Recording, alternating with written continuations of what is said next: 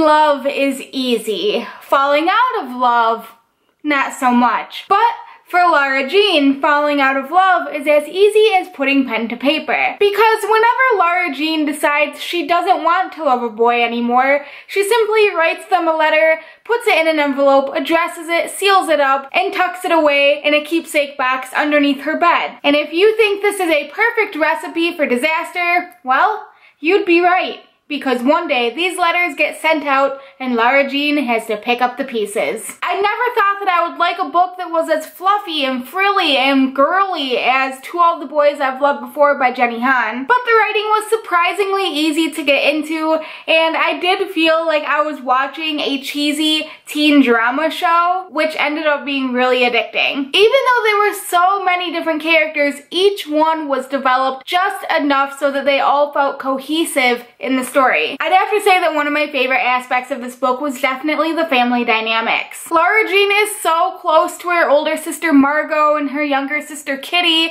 and the three of them have such a wonderful relationship with their father as well, which was really nice to see. Family dynamics are so important, especially in YA, and that is typically the area that is the most lacking in books, which made this dynamic all the more refreshing. Not only is the relationship between the four of them really close, but it also shows the family dynamics of a not so typical family, seeing that the father is a single parent after the death of their mom only a few years before the story began. Not only that, but the mother was Korean, which makes all three of the Covey girls half Korean, so there was a really special cultural element to the story with a lot of really great references that I thought worked extremely well. The whole world within this book seemed to have such a dreamy, soft around the edges feel. However, Lara Jean's journey is anything but a dream come true. It's full of twists and turns, love and betrayal. Which brings us to P.S. I Still Love You, which picks up immediately where To All the Boys I've Loved Before leaves off,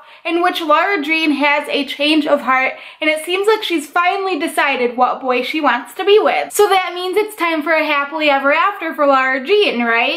Well, not so much. At school, Lara Jean discovers that a video that appears to show her hooking up with her now boyfriend is circulating online anonymously, and Lara Jean has to dig pretty deep to prove who's behind it all. Not only that, but when another boy from Lara Jean's past shows up, things get even more complicated. The wholesomeness and at times naivety that Lara Jean has throughout the first book definitely carries through to the sequel as well. However, by the end of this one, Lara Jean has grown so much as a character and is definitely ready to take the world by storm. We see the majority of the same characters from the first book in the second one as well, with the exception of a few new characters added in, which I think brightened the story up a lot and was much needed and definitely did not detract from the story at all. I will say that towards the end of the book, the story did seem to drag on a little bit, and I felt like the loose ends could have been tied up earlier on in the story, although some might argue that that would have meant that the book would have sped up a little bit too much.